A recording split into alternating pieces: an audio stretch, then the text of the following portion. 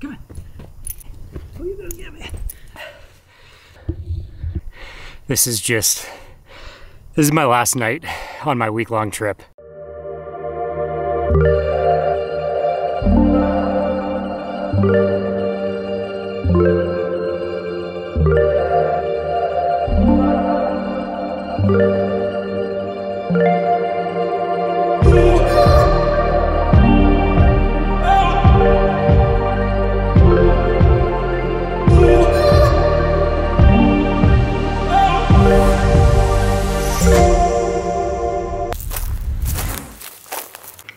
This is just such a beautiful spot.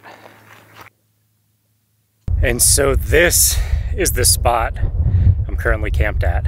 Public land, it's Bureau of Land Reclamation, which from what I Googled is essentially similar to BLM. Beautiful though, right on a lake. There's so much life here because of the water. So I'm in the middle of Nevada right now.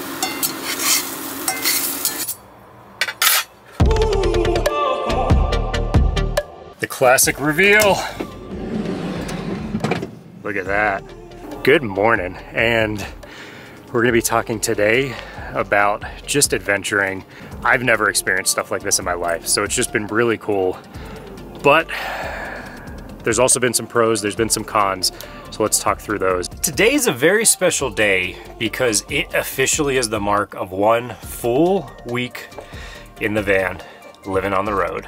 And this has been my dream for so long. Ever since I got the Jeep and started going out and adventuring, I knew it was gonna go one of two ways. Either I wanted to keep doing it and dive in, or I was just not gonna be for me. And I'm so happy to finally be in this scenario where I'm out in a van. I have all the conveniences of home, or most of them, but I wanna talk through what it's like actually experiencing this, right? Because you have this perception. It's the whole perception versus reality scenario. My first night out, I was not in a panic, like that's overreacting, but I was kind of like, ooh, this is tough. Like you don't have a ton of space, you have limited resources, and I was questioning how long I could actually be out for. By days 2, days 3, you start to find your rhythm. And that's when you start to settle in. You learn the space. I learned where all the buttons are for things. Oh, the water pump's off. Hey, I need to turn on these lights over here. And it just becomes, you know, muscle memory at that point. And you just kind of know where things are. And by the 3rd, 4th day, I was like, oh, I could totally do this for a long time. Where's the pooch? I think my pooch could do this for a while too. She loves being out in nature. But what it does for you is it makes you really question, what do you need? And the things you do have, are there ways to limit your use of them? So like food, right? You have somewhat limited food, what you can fit inside of this. Everything's in my fridge that I'm consuming in terms of food, and that hasn't been an issue. And then outside of that, water. Water's a big constraint, and it's interesting to see like my gray tank versus my fresh tank, because I am consuming most of the water. I'm creating very little wastewater, and that's either from doing dishes or the 1 or 2 times I'll take a shower in the van. And I gotta say, I actually don't mind this thing. At first I was like, it sounds terrible. It was a great experience. I almost like this better than the KOA showers. So Halo shower is awesome. Toilet. I've also done a mix this week, so I've done basically 4 days out in BLM, public land, in the middle of nowhere, and then I did 3 days at a KOA, and that was somewhat out of necessity. Where I was picking up all the parts at Al Vans, there's not a ton of options in terms of free or public land, so I was gonna pay for something anyway, and I've never been to a KOA. In terms of working, creating coffee, food, everything else, you're gonna fall into a routine super quickly. I like the layout of the Storyteller because I can sit here, I can sit in the driver's seat, passenger seat, I can sit in the little groove lounge area, I can lay in the back, I can put the one side up, and I have a working bench. For me, because it's been so cold outside, which has been a pain, that's no fun for me. Is like, I want to spend time outside of the van. That's why I got an adventure van, and I've had to spend so much time inside of it this week, aside from when I was in Northern California. But the ability to move around and fidget helps so much. I do have a little bit of Revel envy in terms of their fixed shower and toilet. The toilet is a nightmare. I can't stand the toilet situation in this van, and I'm gonna try to figure out how I build something. I think I do prefer the cassette toilet. Originally I was talking about maybe doing a black tank in here. I don't think that's gonna happen, but the Revel having the external cassette that you can easily access, you don't have to deal with it leaking, anything like that, and just frankly having the cassette toilet inside of here, it basically sits in where the shower drain is. Like emptying that getting it separated, it's not a good design. I'll let you guys know what I figure out, and I don't obviously want to talk about toilets too much, but it's a huge part of living in something.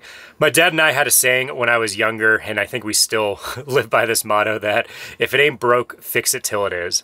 And it's true, right? We like tinkering, we like taking things apart, making them better, and so that's just going to be a natural evolution of this van as I own it. That's why I went to Al. This thing next week is going to be such a badass van. We're getting some really good off-road goodies upgraded, put on it in Denver. I'm using their new install location. If you didn't know, they just opened one in Denver, but I had to pick up the parts over in NorCal. I just wanted to make an adventure trip out of it and also save on shipping, so it was a win-win for me. The cell booster, I have the WeBoost Drive Reach RV. It was basically the most powerful one you can find from them. Heavily recommend. Actually, where I'm at right now, I have basically no bars on my phone, which is AT&T, and then my hotspot's Verizon. So cell boosters are critical, especially if you want to work from the road. But I think in general, we live in such a connected world that anything like that is such a nice upgrade to have, just to know if you need to contact someone for any safety reasons or just to talk to a friend or to let someone know where you are. It's a good backup to have. So I love that booster. I'll link it below. Definitely recommend it from what I've seen in practice. So where all this is leading me to is you're going to always, any new home, anything you buy, right? You're going to have a lot of pros and a lot of cons. The first times you're using it, you might be a little apprehensive and start questioning yourself and thinking like, is this even possible? Can I do this? Just push through it and you'll get there. You'll find out, okay, these are how things work. These are how things don't work. This is what I want to tweak. This is what works well. And that's kind of where I am now. I love this. I'd say 90% is just amazing, incredible. And I'm so happy that it now feels like a home to me and it's comfortable. Having been a week now on the road, I could totally spend more time in this with no issue. My only gripe is that it's freezing outside. Almost everywhere I've been living in Denver now, it's getting really cold. As always, hit that thumbs up if you like this video, subscribe if you want to see more of my adventures. I know I keep saying this, but I will still hold true to some of the other content we've done on this channel in the past. It won't just be van life, but this is a huge part of my life right now, so I want to make sure you all can enjoy and experience that. Comments below for a reason. Ask any questions, leave any feedback. It's been awesome so far having this van. I'm glad you're joining me on this adventure. As always, it's been a pleasure, and I'll see you next time.